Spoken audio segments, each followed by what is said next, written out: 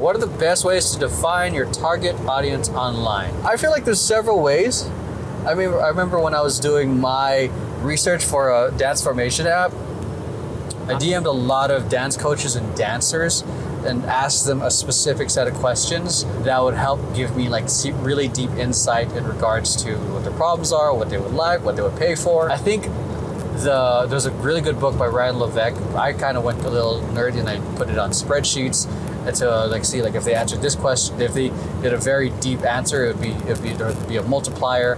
You know, very very like nerdy in terms of that. But that's what I did. I asked a DM to people relevant in the industry, like maybe if you're not able to like get some huge, you know, top level executive, maybe a local business owner, because there's a lot. But that's what I did. I asked and got answers, and then I was able to define like again the commonalities between every single like all these people.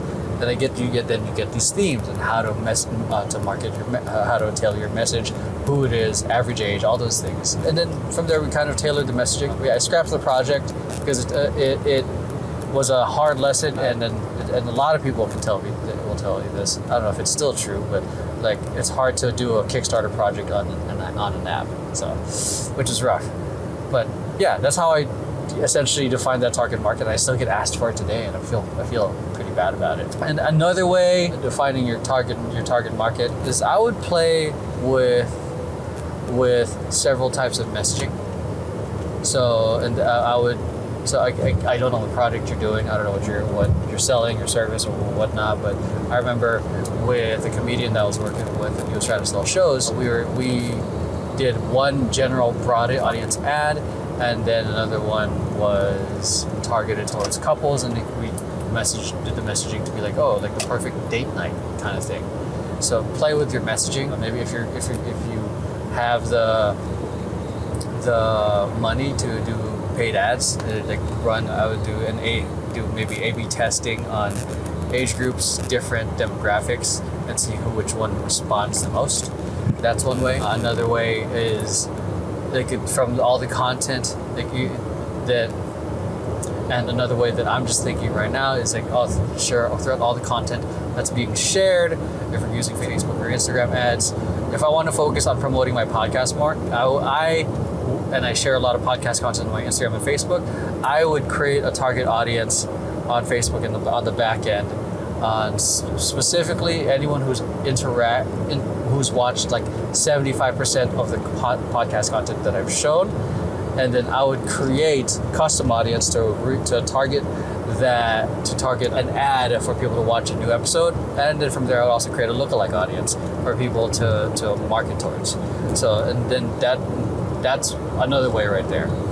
Yeah, I think that's it. Like from like what I'm thinking is like ask directly, straight from the horse's mouth, get a direct answer. And then next is experiment on like the different demographics. And the other one is experiment with who's interacted with what content the most, and then kind of make a messaging on that. Hopefully that makes sense.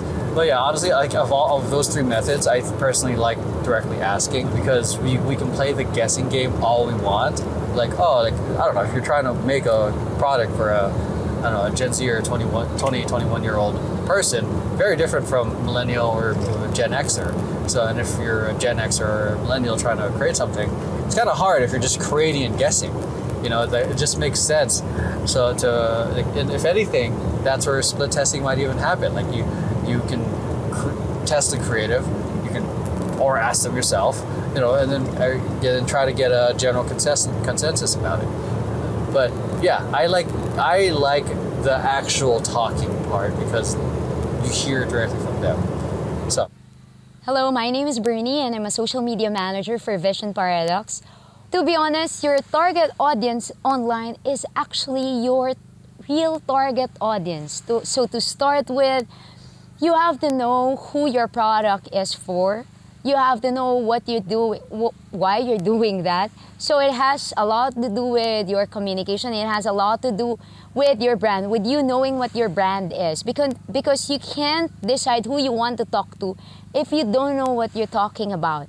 So In a simple note, I would say your target audience online is actually your target or audience, or the people that you want your products, services, or whatever it is to reach.